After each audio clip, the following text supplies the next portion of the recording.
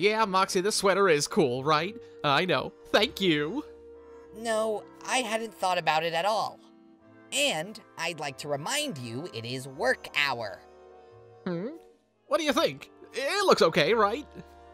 Little guy doesn't seem to like it, so I like it. Oh, Blitz, the pattern is so cute. You're the only one who has a different opinion, Moxie. All I have to say is, you have to finish all of them today. It's not your fault that you don't have good fashion sense, so don't feel so bad about it. Oh God, just do your work. Feel like something's missing. Maybe I'll talk to Moxie. God damn. What's up, Stolas? Oh, I couldn't stand when I saw the charming picture you posted. It is a cute deer sweater.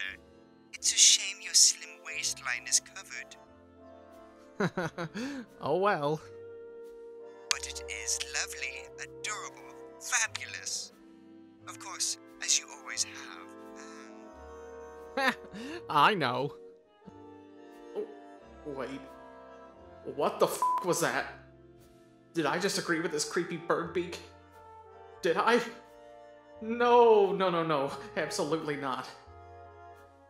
It's all because Moxie nagged me. That's why I got weird for a while. My goodness. What do you think? Huh? What? Watching a movie at home in the evening. I'm sorry, but I really don't have the time. It's a new movie from the living world, and it's related to horses. Also, along with the remodeling of my home theater, I upgraded the screen and sound system. I'm sure you'll love it. Only watching movies, right? Of course, you can do something if you want. If we're just watching a movie, good. Only watching a movie. Yes, just watching the movie. Then I'll pick you up after work, Blitzy.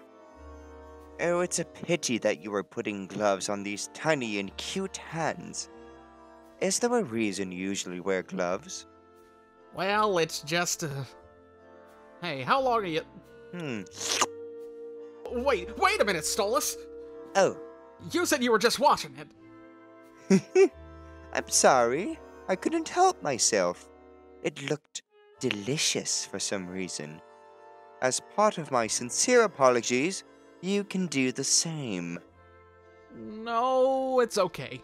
I don't want to.